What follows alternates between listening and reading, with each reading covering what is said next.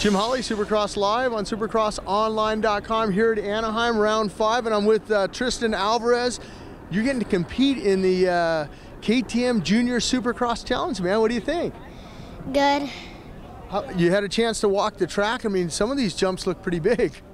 Yes, they do. Now, how did you have to have good grades to compete in here? You must be an A student. Yes, I am pretty much. Who's one of your favorite riders?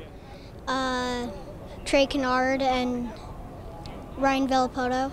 You get a chance to meet him today? Yes. You get a lot of cool stuff when you compete. What you got? What did you get today? Besides a nice new motorcycle.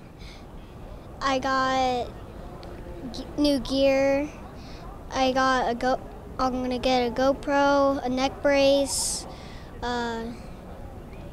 Yeah, that's pretty much all I'll remember.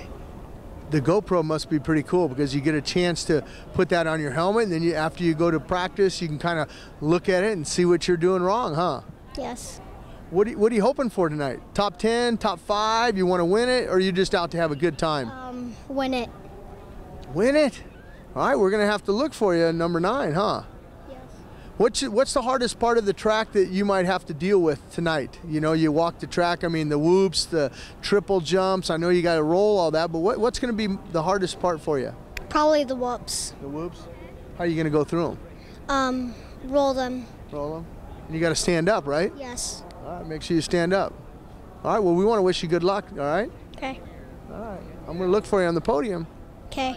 All right, man, you heard it from Tristun Alvarez, man. He says he's going to win the KTM Jr Supercross Challenge tonight here at Anaheim.